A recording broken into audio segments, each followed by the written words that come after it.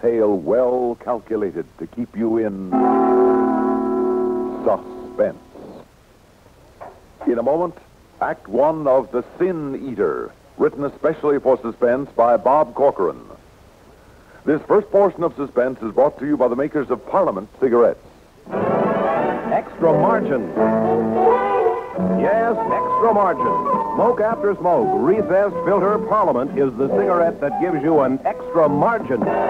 Every Parliament gives you extra margin. The filter's recessed and made to stay a neat, clean, quarter-inch away. Parliament gives you extra margin. You're smoking neat, you're smoking clean with Parliament today.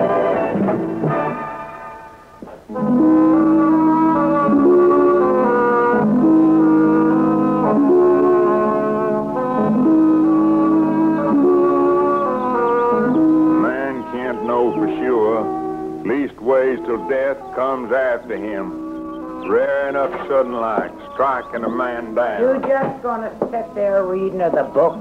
How is he, Ma? Same as he was, Jesse. So near being dead, I swear he slips across the Black River. And then his terrible fear brings him back again.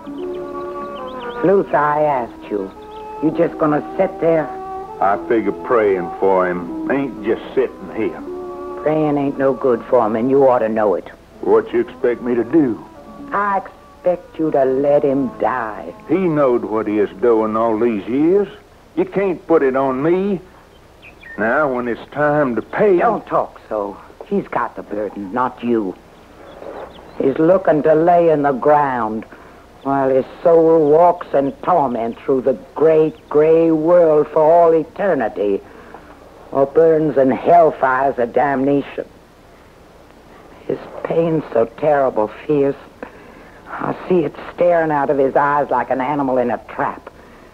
Death would be a mercy for any man, but he can't let himself die. Not yet, not like he is. Each of us owes God a debt, and no man can pay for somebody else. If only Isaac was here, he'd know what to do. Isaac ain't one of us no more. He went down the mountain. He went forth from Gilead, left us in our ways behind him. We was to ask Isaac for help. He just spout the law at us every which ways. Got to do it ourselves. Got to do it right now. Do what? You got to go some other ways. You and Jesse here. What for, Ma? What are me and Pa supposed to do? You'll fetch someone, so's your grandpa can die. Someone ain't afeard like other folks around here. Someone ain't kin, so we'll let him do it. But who? Who are we to fetch? I don't care who. Someone, anyone, who can take his heavy burden.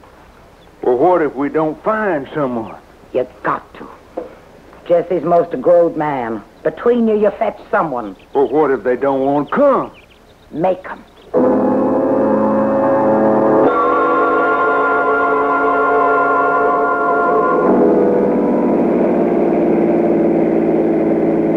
Beautiful, isn't it, Lucille? If I to that eye of the beholder line. Oh. Now I know what they mean by God-forsaken. Too bad the scenery doesn't include some attentive young men. Oh, don't start that again. Oh, I'm sorry. I didn't mean it. Well, I'm just a jealous old man with a young and too beautiful wife. And a vivid imagination. You're quite right. This will be good for both of us. Weak among these hills, among simple people, away from all the strains of... You know, I became a teacher because I thought it would be the peaceful life. I guess we both got fooled. Oh, now, what's the matter with him? He has more than enough room to pass. It's a police car. Well, why is he waving me to stop? I wasn't speeding. Maybe he wants your autograph. He was smiling.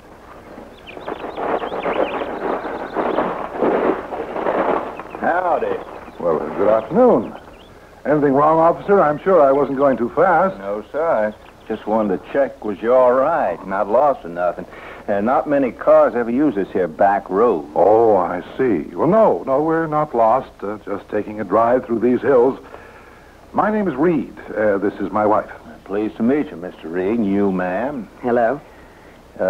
Kind of dangerous, but the road's not so good.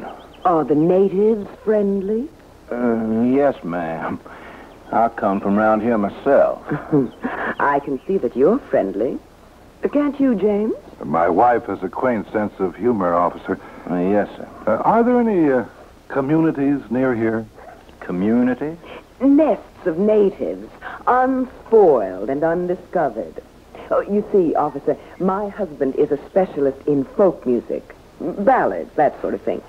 He's still hoping to come across some tunes that Carl Sandburg missed. That's so, ma'am? Foreigners, isn't that what you call us? Yes, sir. If I was you, Mr. Reed, I'd keep right on driving along. Headed right like you should bring you into Pyre. That's the next town, bit after dark. It's where I'm headed now. You make it all sound dangerous, officer. Don't you think you'd better drive along and protect us? It's an easy thing to scoff, ma'am, when the sun's shining. You take my advice, Mr. Reed, and drive right on into Pyre. I don't recollect ever hearing any ballad songs like you say around here. Oh, well, thank you, officer. We'll do that. Bye.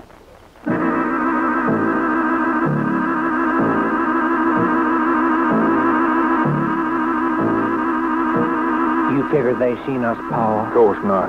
Can't no one see us the way this tree comes down. We got us a perfect hideout, ain't we? She's sure pretty, ain't she, Paul? The way the sun slants off her hair, sort of like gold. Jezebel, all that pain on her face. Come on, let's go. We gonna fetch him, Paul? We're gonna fetch one of them into hell.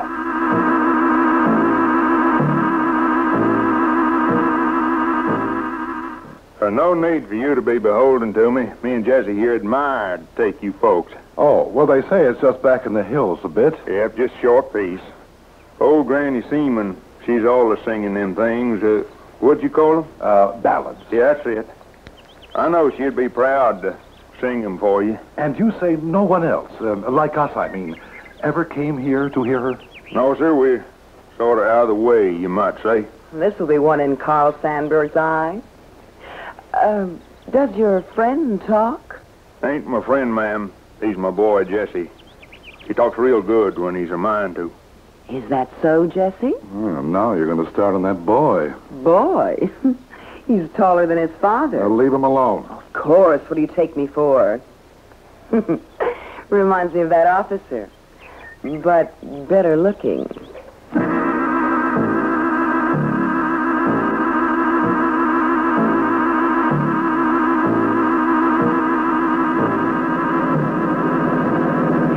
Jim, I can't see a thing except this road and precious little of that. Let's go back. What's the matter? Oh, I don't like it. That's what's the matter. Where are they taking us? For all you know, they could be getting ready to shove us off a cliff. Oh, please. That officer knew what he was talking about. The sun set, and it's not so easy to scoff. All right, I'm scared. I admit it. Now, will you turn around, please? Well, you are frightened. Of course, my dear. Something wrong? My wife doesn't feel well. I'm afraid we'll have to turn back and put off our visit till another time. It's only a little piece further. I'm sure it is, but you'll have to forgive us. Thank you for your kindness. You come all this way. Seems a shame to stop now. Yes, but my wife... She looks fine to me. However she may look, she doesn't feel... Now, really, there's little point in talking about this. If you'll move your mule aside so I can turn around... Didn't you hear what I said? We heard, mister. Well, get out of the way. I don't want to hurt that animal. Nobody's hurting nothing. Listen, you make me. Now, this scattergun says that you do like I say. Now, please, we... Get out of that car. What if we refuse? You can't kidnap us like this. We'll be missed. Yes, a police officer was talking to us just before... He won't bother us none. You won't be the first that's disappeared in these hills. Hey, you come along right now, like we say. We won't hurt you none. Nothing will. Nothing. That's in this world.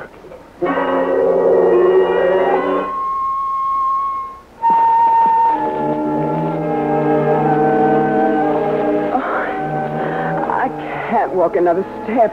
We gotta keep up with him. It's just over that rise ahead. Well, you seem like a nice boy. Ain't a boy, I'm a man. Yes, I can see that. Let me lean on your arm. There, that's better. You won't let anything happen to me. Say you won't. I'm young. You know how that is, don't you? Well, it's different with my husband. And... Oh, won't you tell me what it is? How come you married an old man like that? Promise me you'll protect me. Will you promise me? Hurry up, Jesse. I promise.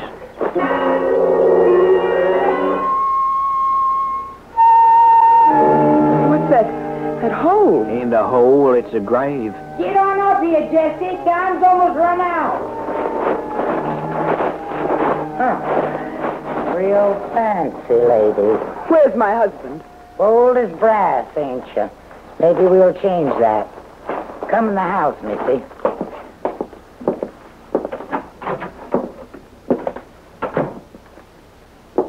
Now, don't be afraid, Lucille. What do they want? All right. You forced us here against our wills. Why? You ever hear tell of First, we let him know we got someone. Let him rest easy. Let him pick the one he wants it to be, so's he can die. What is she talking about? In here.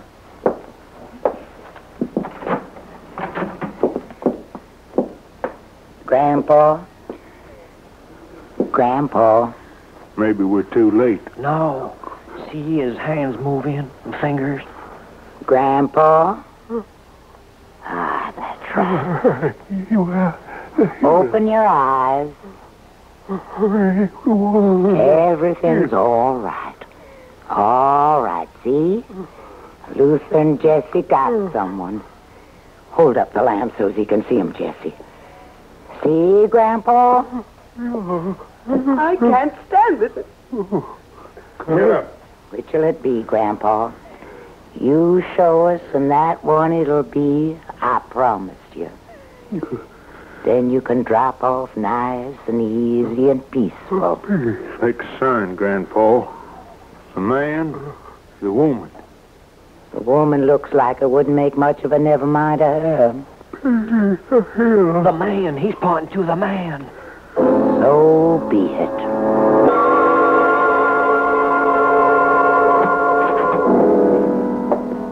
It's all over. He's dead. May the good Lord have mercy on his soul. Amen. Amen. Now, perhaps you'll tell us what you want me for. Yep. Us folks through these hills come from Wales. Leastways, our old folks did. And they brought certain ways with them. Ways that seem strange to others. You ever hear tell of sin eating? Well, it's some kind of superstition, isn't it? In this hills, it's a belief. It's true, just as true as sin. It's one way sure a person can go certain to heaven. It's this way. A person goes sure to heaven by having all the sins he's been guilty of transferred to somebody else willing to have them. And that someone is the sin eater? You're wise not to mock. That person is a sin eater. At a death, the corpse is brought out of the house and laid on a bier. Then a piece of bread is brought out and delivered to the sin eater across the corpse, and he eats it. Then a bowl of ale, which the sin eater drinks off in a draught. After which he is given a bit of silver money. Then and there he takes on himself all the sins of the dead and freed him of them from walking the wide world of burning in hell. And that old man in there, he was one of these sin eaters? Longer than anyone around here can remember. And this is what you dragged us here for? This is what he's supposed to do? Eat bread and drink ale and take on the sins that the old man was afraid to die with. Lucille, please. I'm sorry. She's afeard, I reckon. She's got a right to be. She come so close to having sins done days and years before she was born, weighted onto her soul. It was too much for the old man when the time came. That's why we had to get you. So's he could die knowing he'd be free of them because of a sin eater who'd come after. But what if I refuse? Refuse? You seen that grave out yonder. That'll hold both of you. If you don't hold Grandpa's yet of his sins. Of course he'll do it. Now, tell them you will. The wages of sin is death. You offer me death. Either way.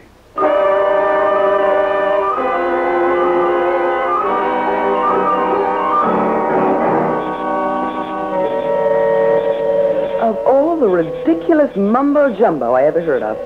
I mean, after Freud and his friends, who believes in sin and eating them? These hillbillies are just too much. Jim? Jim, are you listening to me? Jim? What? Look, Lucille, I must get away somehow. I don't care what you say, or I won't take the slime from that old man, the foulness, the filth. Perhaps if I was younger or stronger, if I knew less or more, Look, I'm going to try to run into the trees, and then I'll... No, he's watching. He's got the gun. And if you got away, what about me? He likes you. I saw it. Just like all the other strong young men. Oh, I'm sorry, Lucille. I didn't mean that, but please talk to him, will you? Ask him to let us go. He won't. Well, try! For God's sake, try! All right. I'll try. You poor old man. Jesse? I want to talk to you. What do you want, miss? Oh, just want to talk to you. I'll bet all the girls around here like to do that. Don't they, Jesse? Got no gals around here. Leastways, not growed ones. Like me. I never seen one like you. Gold hair, smell like flowers. Jesse, you like me, don't you? I like you. Reckon I do. You make me feel... Fun is all I know. Different. Jesse, let us get away. My husband and me. Now, before the others come out. That's what the sweet talking's for. So you and him can run. Well, if I was alone, I wouldn't want to leave. But look at him. Poor old man. You see? He's afraid. He'd ought to be feared with what he's going to do. But I'm going to make sure he does. Your grandfather died happy. That's the main thing, isn't it? Don't care if and he was happy or not. I hated him. Just a mean old man full of sin. Then let us go. No. Ma feels different about him. He was her pa. Besides time them sins was got out of here, one way or t'other. Would you want me to be a sin eater? Of course not. You heard me talk up in there for you. But don't you see? When we're gone from here, my husband will force me to take them away from him. Just the way you mean to do it now. Please let us go so he won't force me later. You could come to Pyrie then. I'd wait for you. You and I could... Jesse, it's time. Come lend a hand. Please, Jesse? Don't you worry none, man.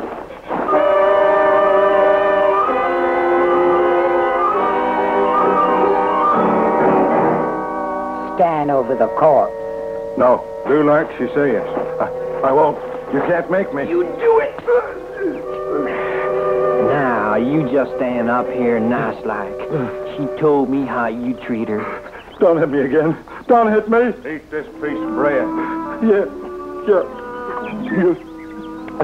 Drink this here ale. You'll let us go, but...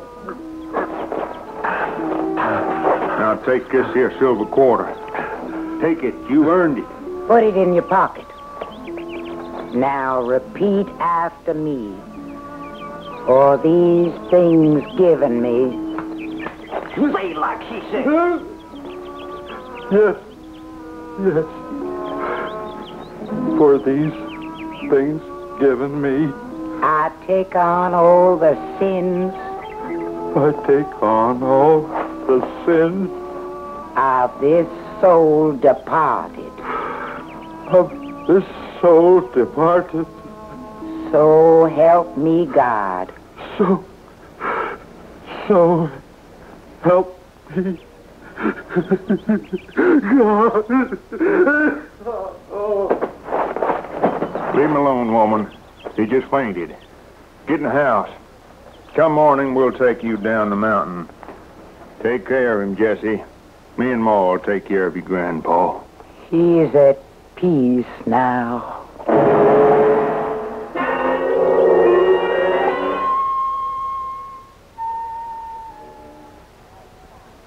Where's my husband? Outside if you want him. Jim? Jim! Don't need to be afraid, ma'am. Ain't nobody gonna hurt you. Where's my husband? Jim! Jim! Can't hear you, ma'am. Well, you'd have shot through the widey world. What? I said I'd protect you. What? Why are you digging? Grandpa's grave's already used, making him another. No. You'll like it here. Peaceful and quiet. With me. You like me. Said so in the moonlight. I asked Ma, and, well, she said we can have Grandpa's room. Stay with you. Here? You said you'd wait for me and Pyrie here or there. What's the difference? Hello! All them sins safe underground where they can't never hurt you. Hello! Hold on, it's Isaac. Help! Help, officer! He killed my husband. They brought us here. He wants to make me stay. Easy, ma'am, easy. Thank God you've come. When you didn't show up in Pyrie, I come back to see. It wasn't but one turnoff, so as I found your car easy. Arrest him, officer. And there's another one. His father. Kidnapping and murder. What in tongue control the hollering back? Look out. What do you want around here? Oh, just listening to Miss Reed here. Don't pay her no never mind. Well, she was saying... Don't talk. Arrest them. You hear that? She wants me to arrest you and Jesse, Pa. Pa? Well, what for, son? Oh, says you kidnap her and kill her husband. She's a liar. She come here to live with Jesse. The police will come. They'll find me. I'm the police, ma'am. I'm also kin to these folks. Seems like I'll be kin to you. My brother Jesse'll do right by you. No. Appears like you wandered into the wrong nest of natives, don't it, ma'am?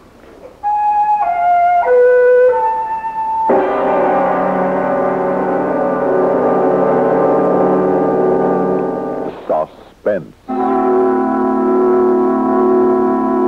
You've been listening to The Sin Eater, written especially for Suspense by Bob Corcoran. So long. Have a nice trip. Don't forget your phone. Planning your vacation or a weekend trip? Well, long distance can be a big help. You decide where you want to go, then just pick up your phone and call ahead for reservations. Make sure of a good place to stay. And while you're away, it's so easy to keep in touch with home by telephone. Well, have a good trip, and don't forget the phone.